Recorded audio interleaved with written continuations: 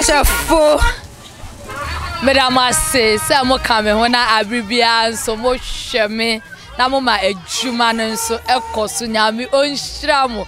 No sense I'll be attending you now, mothers. We say we are very, very grateful. Sweethearts. Now one casa within the day, now mammy sitting the day. May the Ellen, my mammy sitting the beaches. Now Mother's Day way, insurance something now so catch your mammy. Insurance mamma catch your mammy say. When young couple in Shranum, Sena was so me papa fee me mamma, a moquanaba, or no one you cry, ye did me a baby, into me mammy happy Mother's Day. Me mamma did, mean Jano, because what briar young hopa, what bread. I'm so my baby your bad sign. Me mammy so I cry me be mu mammy. Send me mammy and come in will be so me mammy and your juma. It's near me catch my so young coupon on Shirano, no goose on Shirano, no man of quite saying, so not the best share, no was shining and no money now, Medana say, well, dear, why yet or the other Tommy, Medana Sepa. Oh, say, Chesse. Kasana basaya na ato areko if you say pa ayi mothers ebre na mothers moja dodo na mothers yabako so adomo because nyinsa ngankasa kra ye den eye adwuma medo ma medo yas patch on your proud den ye fra me antobam Janet awo maame ewo ho oh me maame no me maame de we fi mu de na nya meka ne se aba mamefo ye brankasa ye mame mo ma brebi se ne nka me mame tiwi ase nka me mmerese nyame nhira ba tanfo bia wo hwo mani ehweba nyame on hira ono nya won kese eche se emia wo bre papa manka na me bua me aka sa mukura mi gira ha no madam se meka ebeye tente Tini ameka ne senya me nhira mabia ewo wiase no mo bia enkwa ene ahoden a obetumi de aye adwuma ahwo nam nim fifiri ahwe ne ba amen amen ya me nhira o mpacho wudin ededen me pacho ye flame Mavis Kisuwa na ma me nso din ededen o de Esther Chirewa na otehe ofiri kwa price se say o ma me ewo ho mpacho an na enne akoye Mother's Day insurance beng na pesa o catcheren oh ena de se na Mother's Day me mame enhira me stre nyankopon se o mame nyi nchele ene ahoden na me nso menya sika na bribia me mame ani nyi se de o mama ni je me nkwala blem me nso mame ni age ne mpani brem nso ti me da na sepa nya me ma ne nkwatenten e frame me matado me mame kase ni ho ba ni o hwe me ye comfort da kon adodo anem se ya friend mama ata nyame nhira no ma ne kwantenten ni obeye bi enye ye ma no o Yesu di amen amen ja me pa chaw ya fra wo den ya fra me kwa coupon na wo ma me nso din de de me ma me friend afie du fie ofi he problems asante be kwai kensere na wonim se Mother's Day rekosu na dem pa na pesa ka kire wo ma me oh me de me ma me de me ka ne papa na sabi wonya ne ba bi ko kakra Yes, Afibia so me kind of papa, cause de na otias said no ye me no. Anti amabibia me kind no. Cause the obata be ya no ye me no. Sanity. Mother's Day me kind ma me pa na mo nya na baby na eko. Na wo yire wo ho ana. Yire wo ho. Enti na me dia din na ma me yire amada ko a. Me yire papa bi a me pe na asem. To be happy Mother's Day e de ma no. E wo Yesu dire. Amen. Sanity. Na aheyin so na den na wo tom so gita. Na me ya ye de kum nkura ne mo amoadga no na ye de bobra because Ghana ha no mu ordinance so e say anomanu antu a obuada ana atefa ko a wote wade so to wo say me ye ward na da ache no so me pa ba bi gina pa bi de me ma no ye dey esie sante school no man ko bi so me ni kwa say me ma no beton sa dru wi wo say me pa gina pa bi na de mo fra no ye dey esie se de be ya da ache me so me bo akokora anya ba bi ade mi trato on shroud no sa ma wuga bebre ya da wase bye bye eti ya me mame pa ciao mama na yanko mother love me do me mame bebre me mame amodo bia da bia wo mi chia wo tukwadwo Michiobia. Aya sukuron fu Michiobia Ibrahim. Michiobia. Ghana ye de. Nyami shirobia. Madam wase. So dawase. Medo na ye fro den. Tay na kaka na shaka. Che femi Genevieve. Genevieve na ma me den de. Sandia Kosio Fabia. Say ye ka Mother's Day ah. What you say then? That what is ho ema awofo no. Na che nya awofo ye wo ya brabo. Okay. Enti na akwaye Mother's Day yi. Den na opese wo kire wo ma me odoben. Me danasi say owo me no want me anchini no hwe me a ababe this is saying me danasi. Ep.2 Streetz madam anana ananyumben. Me wish you happy Mother's Day. Make us say happy Mother's Day enkoma obi biara o play mother role part or abofra biara abrabo. Pacho midindi Ivy Nadako. Ena me ma midindi Evelyn Boame. Ena me pese me wish you happy Mother's Day sanse. Owo me no wa hwe me so amanfo ebi mo wo mo ba mo hwe mo sonso ono de wa hwe me so abesi baby amedwi ntim pese me ka che ne say happy Mother's Day and me wish awofo biara happy Mother's Day. Thank you. Emma ye mamu happy Mother's Day o eja ye fro den pastor your friend Jibody na wo ma men say I love you. I love you. I love you. Now my men say your friend day. Na menyome. Ba show othe. Oti photo bi. Photo bi. Na akoye Mother's Day ji. Aw ma me ahwe wa besi sabri. Dem pa na pesa wo kan e de kire wo ma me. Na me ka say na ma me aye ma me no. Mintumi ntua ne ka. Nyame nhira no. Nyame ntunu kwam. No nyinche. Hwa wa hwe me na me so mebua no. Non tira ne na no nchen. Nu na meka. Na wo yire wo ho. Ani chia ne. Oh, me dofo ba ko pe. Ma wola we. Mintumi ofa me kuma onfa me hia kuma ne biu. Ne dia. Se duru kura. Onfa. Emi atan. Oh. Owo yen ye damasepa nyame onko so enhram. What's your name? Please, my name is Prince Isaac Jr. What's your mom's name? Monica Woods. When we say Mother's Day, how do you understand? Actually, it's the day to appreciate your mom. So what do you want to say to your mom on this wonderful day?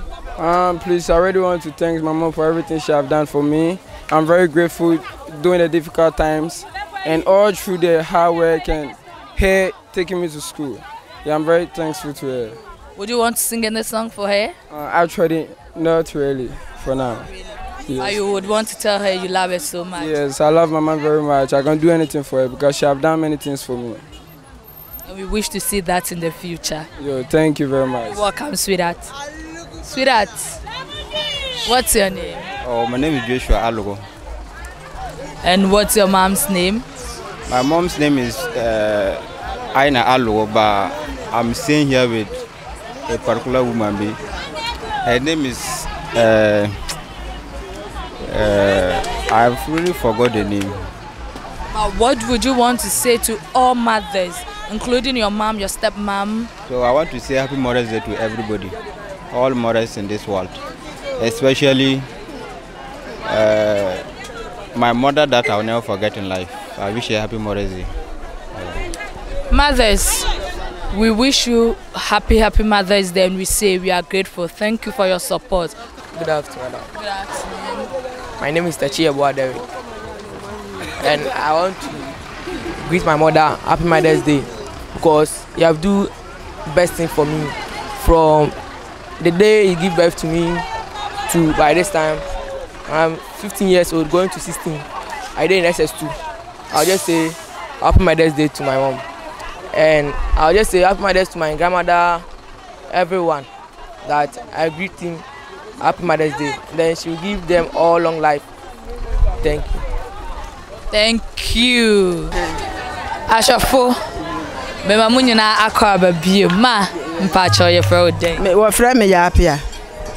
na Mother's Day yi wo ne den ana ho frama na ebo no kura wo te ne den e ni kapa kire se awofo de onyankopon de mofra na ma yen se akatua nti sa wo yire ho na wo hwe wo ba daachi no onyankopon be me wanya nhira bebre de na mofra no so wan wa adwuma ye wa ye bre pa na so ye mani nti ana ma ye bre nti obi a yire no ho se obehwe ne ba wo hwe wo ba onyankopon so be hira wo Mercy obi a yire ne ho se obeye den obehwe ne ba eja ya fra wo den ya fra me sofo na afi na wo ma me nso ne din de den me ma wa ka ba bi de da na ne din de den o de Margaret Amankwa na yeri di Mother's Day yi na den na wo ka kire me atanga wo ga na nyina me mo bi a Mother's Day ene na ye da wa senso Mother's Day me mama ni ho me mama ewu ba me papa ho me chia me nua ba ko kumanse ena ba ku so abrochiri wo UK me chia obia asa ana nyesa na me enhira won so ya ma happy Mother's Day me pa ucho within the day Every Nelson nim dago na wo ma me nso me mama de waka baby ba me you so my in-law Regina Saki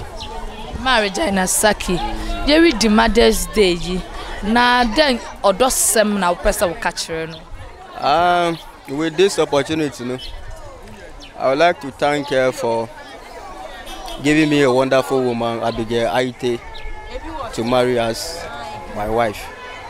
So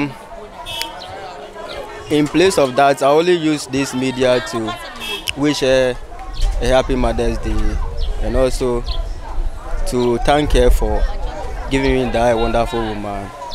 And I pray to God that God should give her a long life and prosperity so that next year by this time I will meet her again. So when you get to Insawem, what do you sell here? Here is Densu industry. I work here as a storekeeper. With that too, we produce conditioner, shampoo, Densu antiseptic, sanitizer, and a lot. We also have cosmetics here, that is skin cleanser. So, but before I continue, I would like to wish all the women here a happy Mother's Day. Especially my sister Cassandra 40 and Messi Akutu. And I also advertise our product to the people that everything that they need, such as the cosmetics and detergents and antiseptics, they should come to Densu Industries, and here they will get the quality things that we produce here. Okay. Then thank you for your time. We are grateful. You're welcome. Odo, now you're from then. You're from me, Ivy Tete. Now, Mamma Sudin Edden. Regina Anka. Now, say, come Mother's Day. I would say, as a sing.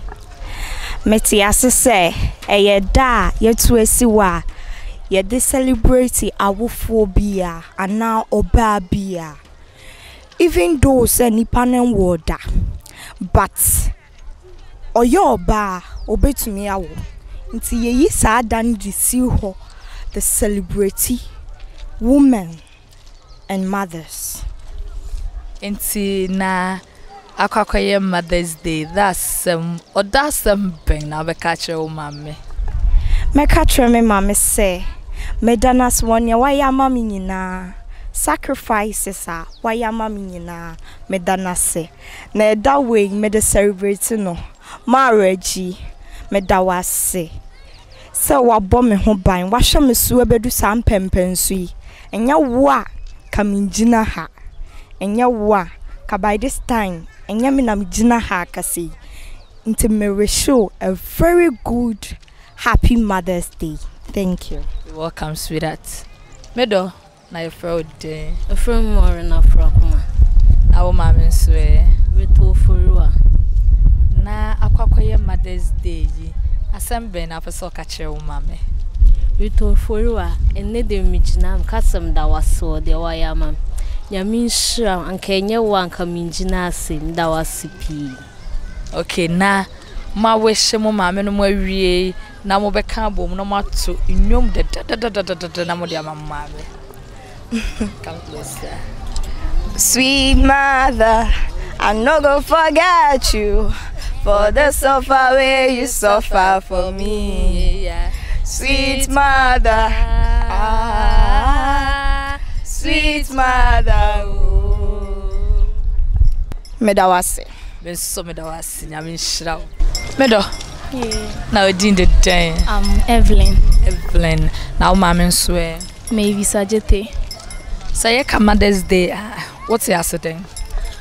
Just say that be you to swear the ratio mama mom it me ya down massy. I would do my so mama ya ban nkwam ene obi wo ha owo ne ba na watu na twene ba o ma yetna sentintin celebrate you. Mother's Day hu hia na hu hia. Oh hia pa. Nti na wani agye say ene ye Mother's Day. You sure? Na den odosem na obeka kire wo mama. Meka chene senya mi nhira no bebre omma ne nkwan ware wasase yisu sina bia meso metumi enyi na mabehwe no wabehu memba. Amen.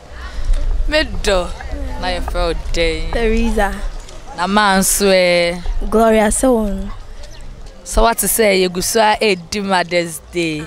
Na den nhira nsem na pese o ka che mama.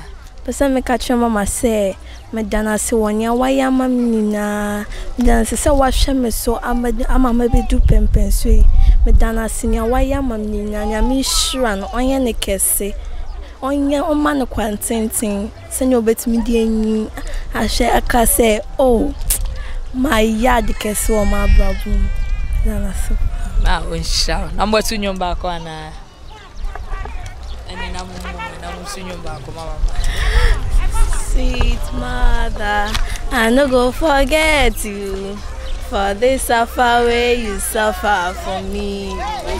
Sweet mother, I no go forget you for the suffer where you suffer for me.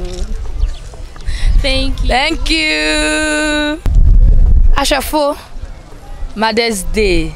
Ya kache nya wofunum se yeda won ase. Eja me pa chaw na within the day. Me den de kwaku kisi anso. Eja na wo yire nso de Rebecca ta danso. O ye swimtress. Papa ma de. Eja na yeri di Mother's Day yi.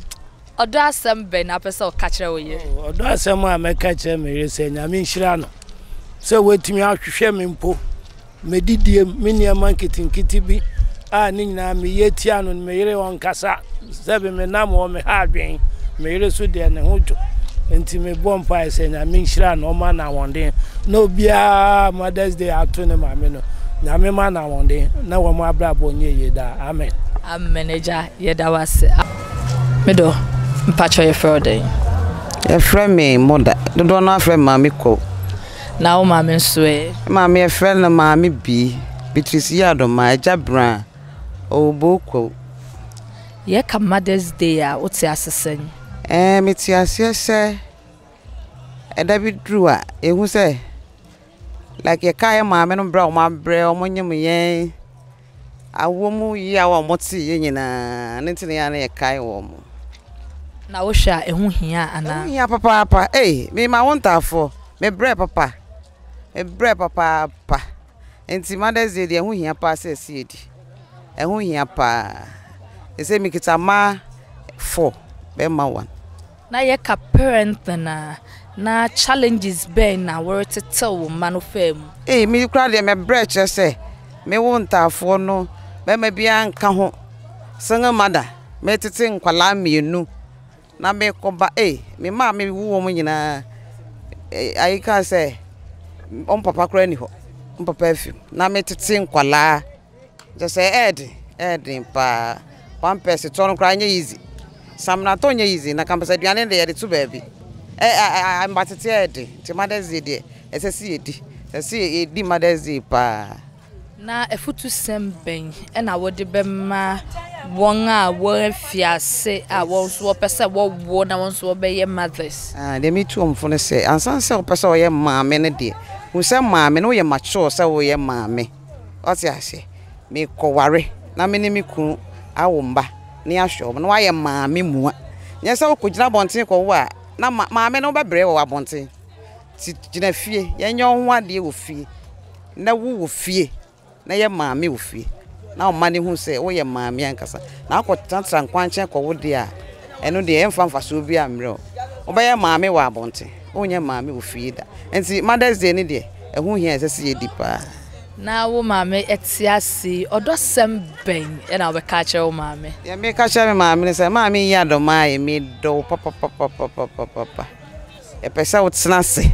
na onye mfihia wo ha ene akire ye do pa pesa wo tsena se che ma ona nanom nyina beto ti Mother's Day ya me hye maame no nyina Mother's Day maame no mo ya mako enso maame da ko a maame akusua maame mansa maame afia mba mo nyina happy Mother's Day ya me hira mo nyina na mo tena se nche maye edamase sama wo ye ne nenso yeso ya be ye maame nti ya mo bia happy Mother's Day maame phobia obonsa wo amoton ade mo so maame ye bia me wishi mo nyina happy Mother's Day ya me hira mo nyina ma na yenso ye ka che se da wase na wonso ye mawo happy Mother's Day da sipa nyame nshirabo odo madam say ye ka say on the 14th Ghana ha this year on the 14th of May then ekoso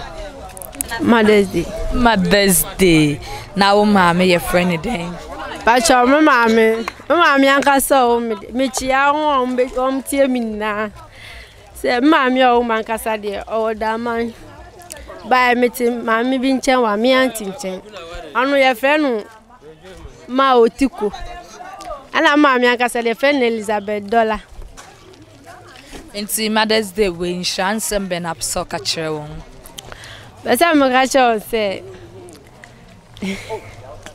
na me shran ele ne do wo mami e ma aso odini na echi won yi mi ma ana so nja me pe mami okoso ahwem eno na mpesem yo na yenso ye ka che se da wasinya me onhira wo papa ashafo mothers ye da munyina ase